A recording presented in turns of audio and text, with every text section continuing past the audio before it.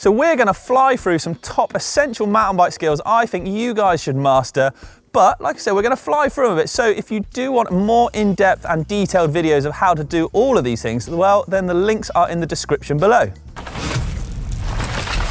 Let's start with braking control then. As I think you'll agree, it's going to be pretty useful to know how to use these properly before we start venturing into the big wide world of mountain biking and start getting a bit too leery. So let's take a look at our brakes then, and we'll start with the front brake. Normally on the right hand side, but if you're a Euro, it could be on the left hand side, or our American friends as well. The front brake is going to give us the most stopping power, but it's also the one you're going to have to be the most delicate with. Try not to just grab a big handful and be a little lighter and sort of feather that brake, pulling it a little bit more gently.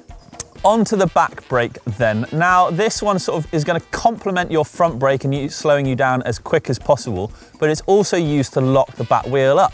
This can be really useful for getting around tighter turns or slowing down as quickly as possible without losing too much control. Try using both brakes simultaneously. So firm on the front brake to slow down nice and quick, but just as firm, or if not a little bit harder, on the back brake to get that back wheel slowing down or locked up if needs to be. A great practical application of this could be out on the trail where coming into a turn you might need to brake really hard, so you'd be nice and firm on the front and just firm enough on the rear so the back's not quite locked up but slowing you down nicely. The manual then, a great skill to have in your arsenal and can be used in a multitude of ways. You can use it for picking the front wheel up over rough sections, generating more speed, or just to look cool down the local trails. The basics to manualing are squat and pop, but I think we can do a little bit better than that, so let's take a more in-depth look. Whilst riding along, squat into the bike, and as you pop back up, you're going to want to shift your weight backwards, extending the arms, pulling the front wheel up off the ground. The simultaneous action of your weight being over the rear wheel and pulling up with your arms will lift the front wheel. Now this is a simplified version, but fear not, a more in-depth vid is in the description below. Once you've got that front wheel airtime, make sure you're covering the back brake to stop any embarrassing loop outs. You'll also use it to feather and keep the balance point should you want to sustain the manual.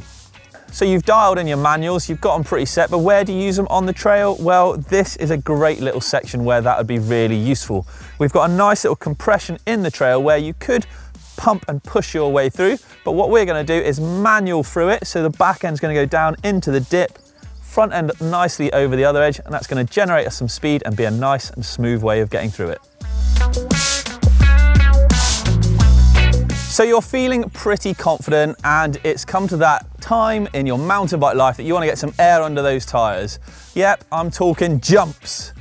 Now, there's lots of ways to tackle jumps and there's lots of different types of jumps out there. So we're gonna kind of briefly skim through this. Tabletops are the best jumps to learn on as generally they have the lowest consequences. You can start small and work your way up. Once you've got your skills dialed in on those, you can then take it to single fly-offs like we have here, or onto double jumps where there's a gap in the middle. Now, to really delve in deep into the technique of how to jump, Blake has done an awesome video for this, which, like all of these skills that we're touching on here, the links are in the description. Corner time then, and let's face it, a super useful skill as mountain bike trails are seldom in a straight line.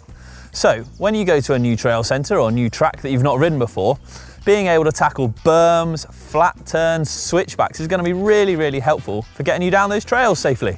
A great way of practicing your cornering skills is heading to your local trails or trail centre and riding and repeating as many different types of turn as you can.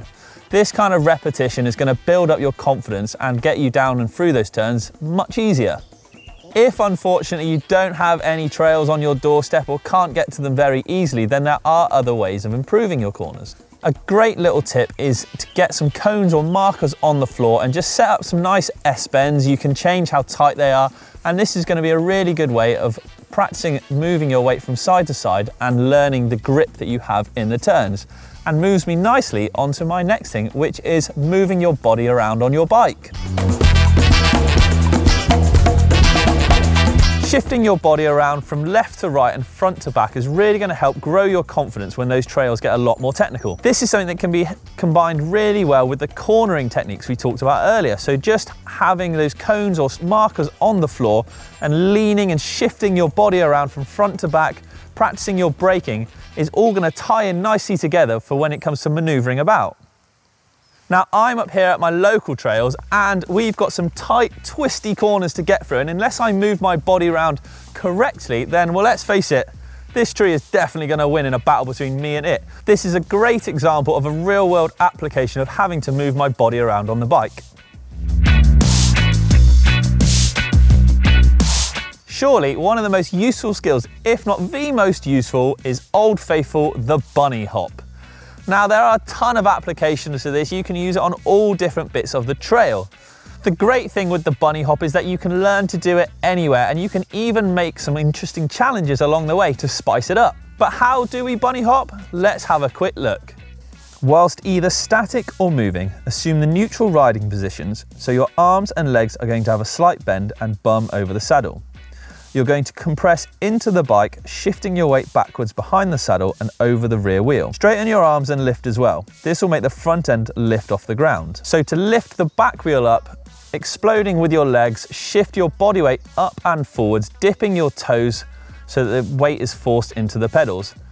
This will lighten the back end and bring it up, leveling out the bike in the air. These may feel like odd movements, but piecing them together will work, and patience really pays off.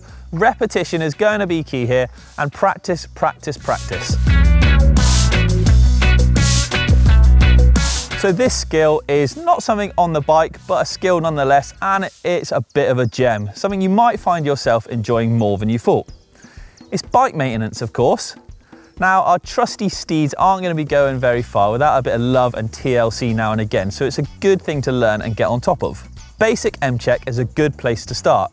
Speaking of start, with it, you would start at the back, then work your way up to around the seat, down to the bottom bracket, up and around the headset, and then down towards the front brake there.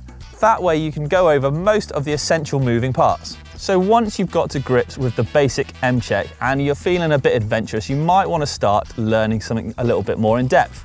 You could start with how the gears work, and then if you're feeling really brave, you could move on to advanced mechanics like how to bleed your brakes.